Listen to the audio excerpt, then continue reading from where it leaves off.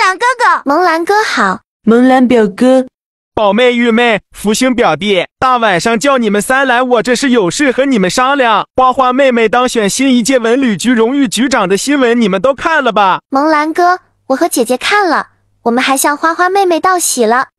萌兰哥哥，我看了，萌兰表哥。花局长今天来咱们北京考察调研了，我负责接待事宜，明天要来北栋开交流座谈会，你们三明天参会。萌兰表哥，为什么是我们三？哎呀，不安排你们三，安排谁？2哥1姐还有1母后外加小白天，俺家姥姥和古大爷，我敢指挥谁？不幸表弟，你这话问得好，当然是我看中你们呀。花局这次是代表局里来考察的，明天你们就得上晚间雄文，代表北栋和文旅局荣誉局长开交流座谈会，多大的荣誉！姐姐，你说萌兰哥这次能靠谱吗？谁知道呢？咱俩就当去见见花花妹妹吧，荷叶妹妹也一起来了。好的，姐姐。好的，萌兰哥，那我们俩等你通知时间。知道了，萌兰表哥。那你们明天上午等我通知，到时候迎接一下花局。工作的时候记得称职务，别叫花花妹妹。好的，知道了。